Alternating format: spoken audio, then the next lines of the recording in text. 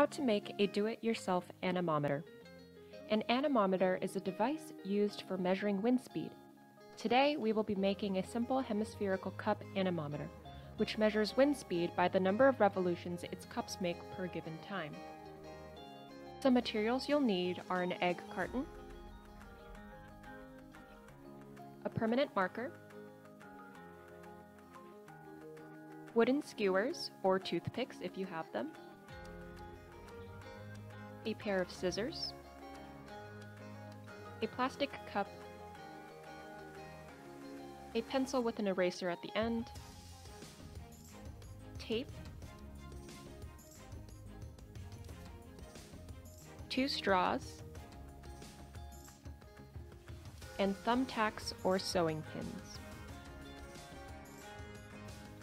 The first step to making your own anemometer is taking your egg carton and cutting out 4 of the cups. You don't have to use a styrofoam egg carton. In fact, I would recommend against it since styrofoam is one of the major polluters of New York City waterways. However, because these are extraordinary times, I could only find eggs in styrofoam cartons at my neighborhood grocery store.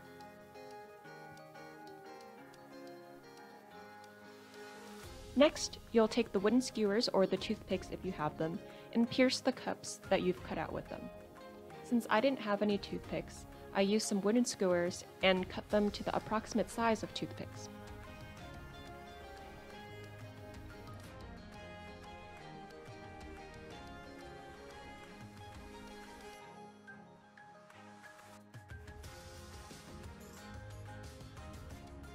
Once you're done inserting the toothpicks or the skewers into the egg carton cups, they should look something like this. Next, we are going to take the 2 straws. I cut off the top bendable portion from mine. Tuck in the toothpicks or wooden skewers into each end of the straw, so that the egg carton cups are sticking out from either side. Next, take some tape to secure the carton cups onto the straw. You want to make sure that the egg carton cups on each straw face opposite directions. This is a very important detail when making your anemometer. Repeat with the other straw.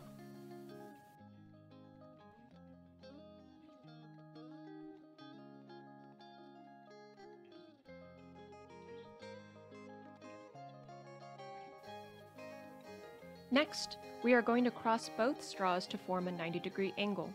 Make sure that all of the cups are facing the same direction, either clockwise or counterclockwise. Tape the straws together at the intersection.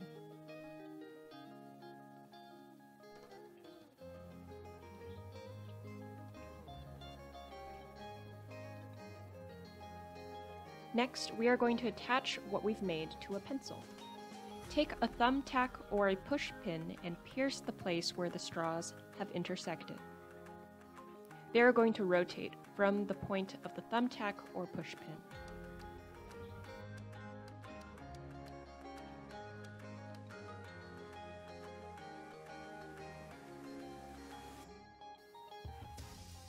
Once you've used your pin to push through the straws, you are then going to push it into the eraser of a pencil.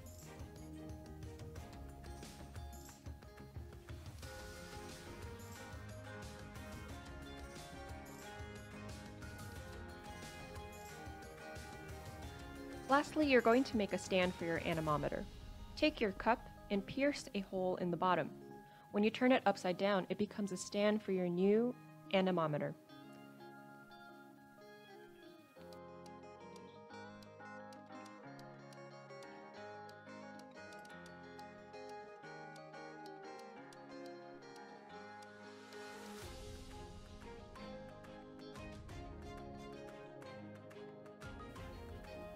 If or when you decide to take your anemometer outside for a test run, you may find that it is hard to count the number of revolutions the cups spin since they are more or less identical.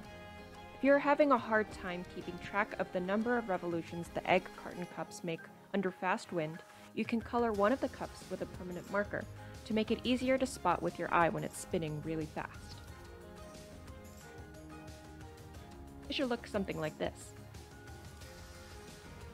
That's it! You've just made a simple anemometer.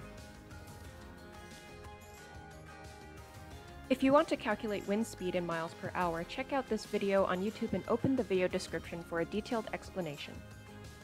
Thanks for watching, and don't forget to visit VOP's digital platform for more STEM education resources.